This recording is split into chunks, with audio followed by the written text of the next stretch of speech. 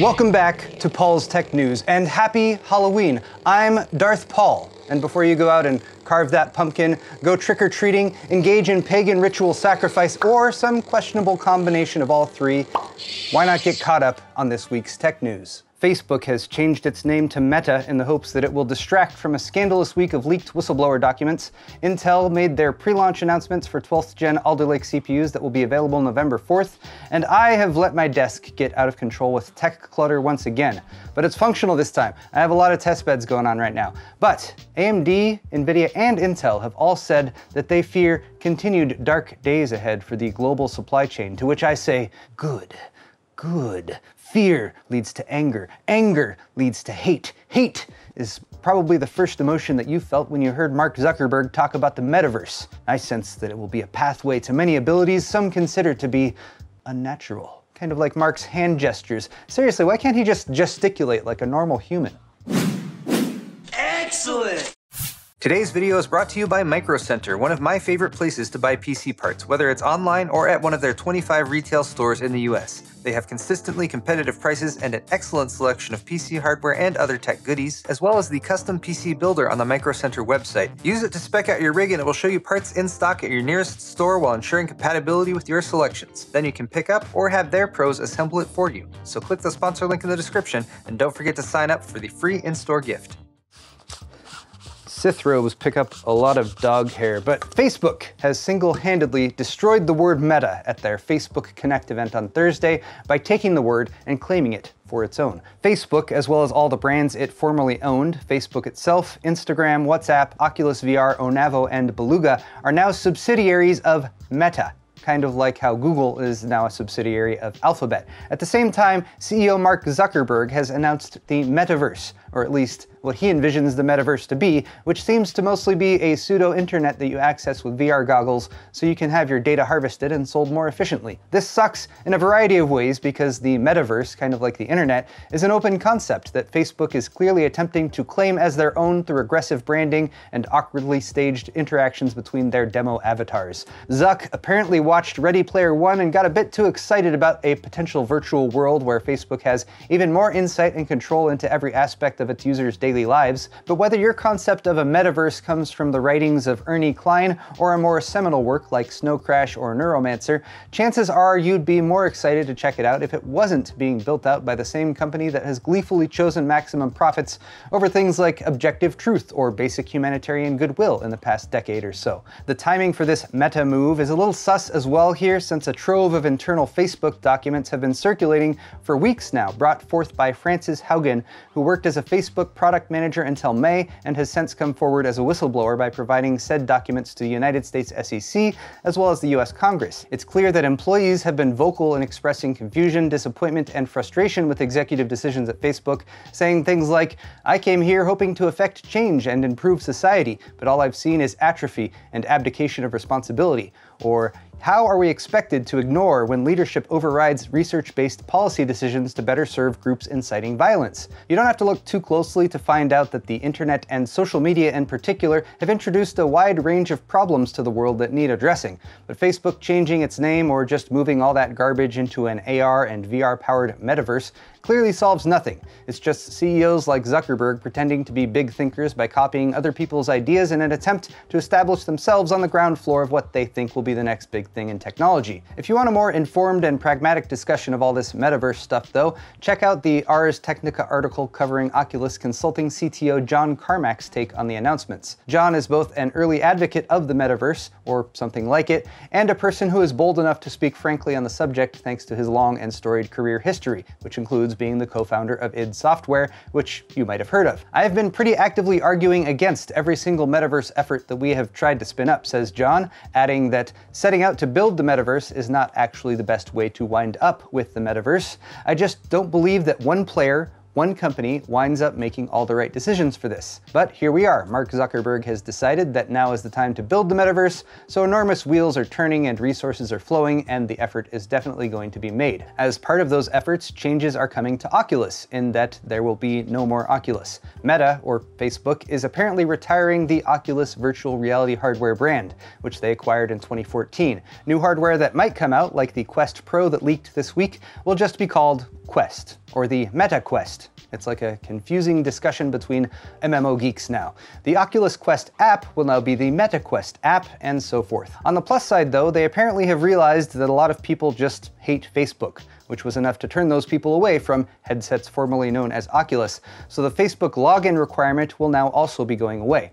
Oculus accounts, which I guess will maybe be Meta accounts now, will be dissociated from their Facebook logins starting in 2022. Funny, I dissociated from my Facebook login in 2017, and it's been a really good decision. I highly recommend it. Oculus isn't dead yet though, and what appear to be marketing videos from the company were leaked by Twitter user Basti564 late last week, showing off some fancy new features. Full body tracking, additional cameras, 4th gen touch controllers with a built-in stylus, and a slimmed down headset with a charging dock. The leaks weren't confirmed at Facebook Connect, but they did reveal Project Cambria, which is supposed to be a high-end, non-Quest headset that seems to sport many of the same features, as well as high-resolution color pass-through for mixed reality experiences, and multi-element pancake lenses to make the headset even more compact. Advances in VR hardware are exciting, yes.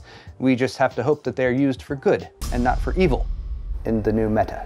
Moving on, Intel also had an event this week. It was called Innovation, with a capital ON at the end, and they told us all the things about Alder Lake. To quickly summarize, the new CPUs as well as LGA 1700 motherboards launch on November 4th, although pre-sales are already going if you want to buy blind and not wait for reviews. Reviews also go up on November 4th. Initially, there will be 6 SKUs, the 12600, 12700, and 12900 in K and KF variants, ranging from $264 to $589 each to buy 1,000 of them. Retail prices will be a little bit higher than that. The 12700K, for example, is priced at $450 on Newegg right now, up from the $409 tray price. You'll get 16 lanes of PCI Express Gen 5, 4 more of Gen 4, and an effective Gen 4x8 DMI connection to the chipset, enabling a wide range of configurations for USB and M.2 support.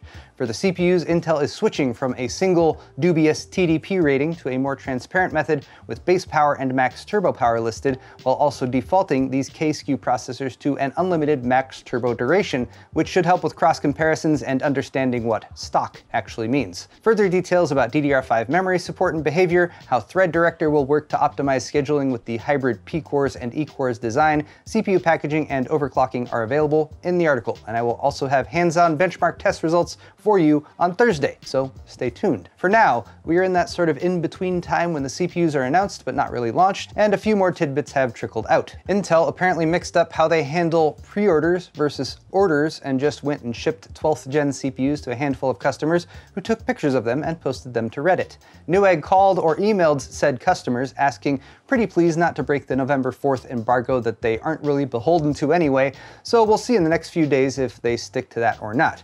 Probably not though, since Newegg only shipped CPUs and not Z690 motherboards. MSI meanwhile showed some delidded Alder Lake CPUs in their insider live stream on Thursday, apparently confirming the existence of a die variant with 6 P-cores and no E-cores, which makes for a smaller 162 square millimeter die and potentially better yields for that part for Intel. Given that the 12600KF has a $264 tray price though, and there will likely be a 12600 non-K below that, which will have E-cores, this 6 P-core only die might be destined for a 12400 SKU that would slot in below that and cost maybe around $200, which could be a new go-to budget gaming CPU for Intel and gamers, which would be good. A reminder to AMD that they've pretty much abandoned that price band since there was never a Ryzen 5600 non-X or anything along the lines of the Ryzen 3600 back when it was available and selling for below $200. Lastly, WCCF Tech reports that older CPU coolers, particularly Ace Tech base units, are having difficulty achieving good mounting pressure and contact with Alder Lake CPUs, even with the LGA 1700 upgrade kits that many cooling vendors are offering. LGA 1700 CPUs have a different socket size, mounting hole pattern, and Z-height, meaning purpose-built coolers could be the way to go if these reports are true. Hopefully all will be made clear once the embargo lifts Thursday though. Just a few more days to wait, you guys. And now let's move on to tech briefs. Even faster than usual today because I need to get back to my CPU testing. Raspberry Pi launched the Zero 2W on Wednesday, which costs just 15 bucks and is 5 times faster than the original Pi Zero that launched in 2015. They managed to squeeze a 1 GHz ARM Cortex A53 CPU, 512 megabytes of LPDDR2 SDRAM, a CSI-1 camera connector, micro SD slot, mini HDMI port, micro USB, Wi-Fi, and Bluetooth onto the 65 by 30 millimeter board, to which I say, impressive. More chip fabs in the world would be a good thing, one would think, given the global shortage right now, and another might be coming to Italy if they successfully woo Intel, presumably with delicious food and wine, which is what they wooed me with back when I visited. The 4 billion euro project could create 1,000 new jobs, and discussions with Intel are at an advanced stage, but it's still not confirmed. So Italy, here's what worked on me. Take Intel to the little town of Positano on the Amalfi Coast and treat them to the most delicious bolognese they've ever had with a bottle of local red wine from a vineyard that's right up the road, while enjoying a breathtaking Mediterranean sunset, and I'm sure they'll close the deal. Now I'm hungry. Back to reality though, where Asus UK and OC3D have just kicked off a banger of a giveaway for a GPU. Those are pretty hard to come by right now, and winners of this giveaway will be given the chance to buy one at MSRP. What, you thought they'd win the GPU for free? Do you know what the street value of an RTX 3070 Ti is right now? Don't be ridiculous. Asus is offering us the chance to buy a card for the asking price, and I just couldn't imagine a more exciting thing to enter to win. Sign me up. Noctua, meanwhile, is living up to their reputation of taking a very long time to release products. The next-gen NHD 15, which might be called the NHD 16, has now been pushed to Q3 2022 on their product roadmap, likely because the 140mm variant of their NF-A12X25 fan is also still unreleased and would be the fans that ship with that cooler. That's slated for Q2 2022, along with white fans, which are also a step up from their stock colored choices. Take your time, Noctua.